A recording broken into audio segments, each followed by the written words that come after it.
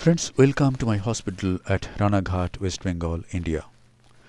This is a heart cataract. Nuclear sclerosis in this case is about grade 4 or grade 4 plus. Let us observe the surgical steps. The main incision has been made. One side port on the right side has been made. This is another side port on the left side of the main incision. And now I want to stain the anterior capsule with trypan blue dye. I usually inject an air bubble. Beneath this air bubble, I inject 0.06% trypan blue dye. The dye should touch on all parts of the anterior capsule. I wait only 5-6 seconds and then I wash out the dye with BSS. In this case, the pupil has dilated very nicely. 2% SPMC has been injected, and now capsulorhexis is to be done. I incise the anticapsule with a 26 gauge band needle, raise a flap like this.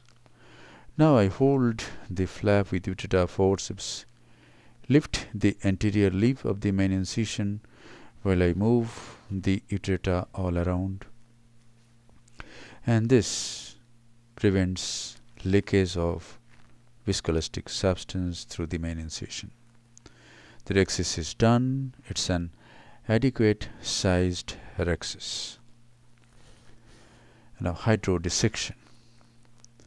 This is 27 gauge cannula. Small Hylucoats of BSS are injected at multiple points. The nucleus is depressed and the nucleus is rotated. And now you are going to see my technique, what I call Submarine Chop. It is similar to woodcutter's technique, but in woodcutter's technique the chopper engages the opposite equator first. But here the chopper just supports the anterior surface of the lens. The tip is buried totally into the substance of the nucleus. It moves through the substance as a submarine moves through water.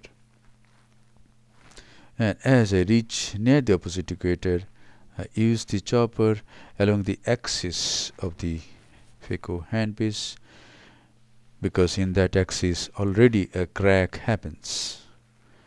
And then I rotate 180 degrees, and along that crack I divide the nucleus into two heminuclei. Each heminucleus is again chopped in the same way, going through the heminucleus. Going through the heminucleus or through the lens matter means I am at a deeper plane. I can hold the nucleus very firmly. The tip is nicely occluded, and I can divide the heminucleus or any fragment very confidently. Now each nuclear fragment is being emulsified with ultrasonic energy. I am in continuous mode. I am in phaco 2 mode from the very beginning, where the phaco power in this case was 80%. Flow rate is 45 ml per minute and vacuum is 450 millimeter of mercury. And now in this case the two pieces are, little attachment is there, and I could separate that. Now each nuclear fragment is being emulsified and removed. Since I am in continuous mode, I apply energy only when the tip is occluded.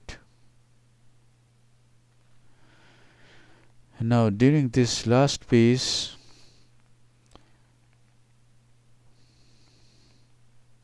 I found that the posterior capsule is not very far. It is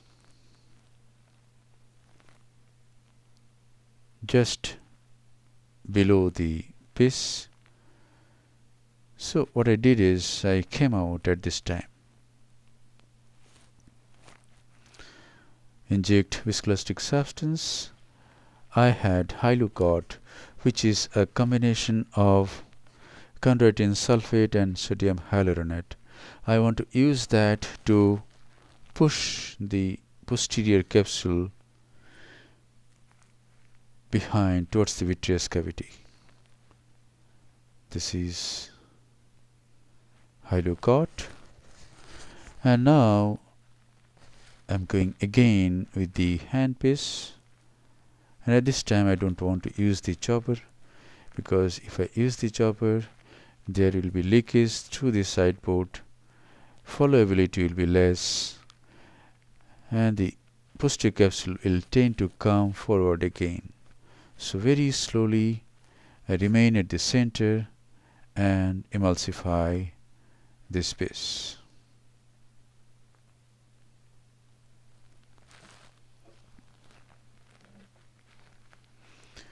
And now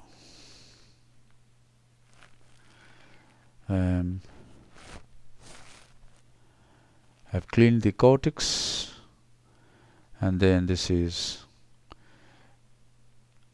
a foldable intraocular lens being placed in the capsular bag. The AC was kept formed by irrigation, and the lens is implanted. We can call this hydroimplantation. And now the side ports are hydrated, means the stroma on either side of these stab wounds are hydrated, stroma thickens, and these stab incisions close, they become watertight. And now